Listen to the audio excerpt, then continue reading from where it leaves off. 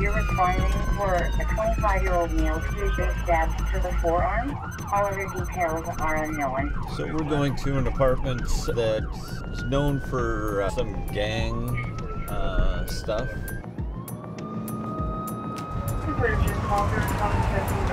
I'm wondering if it's not the ones up here.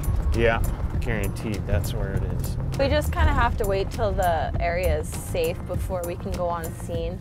It's important that city police arrive on some scenes first before we get there, just to ensure that we're safe in doing our job. 10-4, stab to the forearm, and just confirm code 8's on scene. Code 8 is our code for Saskatoon City Police. It's very important that we secure the scene. Both code 8 is on scene. It is now safe to proceed.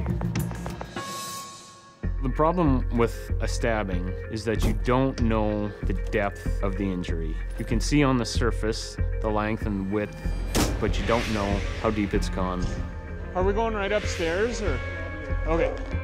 There could be an arterial bleed, and an arterial bleed is life-threatening, and a person can die within minutes. Do you want to come to the truck? Maybe we'll check you out.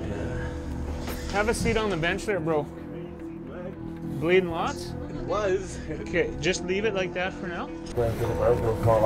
Was it spurting blood, or was it? At first it was. We see that city police have actually already applied a tourniquet to stop the bleeding. So what happened, bud?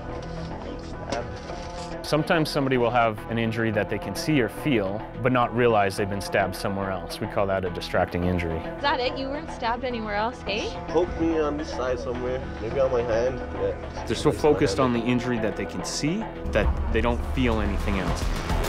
Can you move your fingers? I can, but my arm's going real numb. Like. Yeah, because the tourniquet's on. We put a tourniquet on above the wound and we use it to stop the blood flow. I think we're gonna try with the tourniquet off. I don't think it's arterial, and if we need to put the tourniquet back on, we can do that. We're gonna keep it though, just in case. Jersey, For a city police officer to identify a major wound like that, to have a tourniquet on him and essentially treat the patient before we even arrive is fantastic. Maybe I can have that thing back then. Do you want to toss me that tourniquet? Sure. Has blood on it. It was very quick thinking of the officer to apply that tourniquet. Not all police officers carry them. What type of knife did she use? Like a little kitchen knife. He was lucky. It could have been a lot worse. The knife was bigger. If it was sharper, could have died right then and there. I need a finger. I was gonna die or something. Yeah, the mean streets of Saskatoon.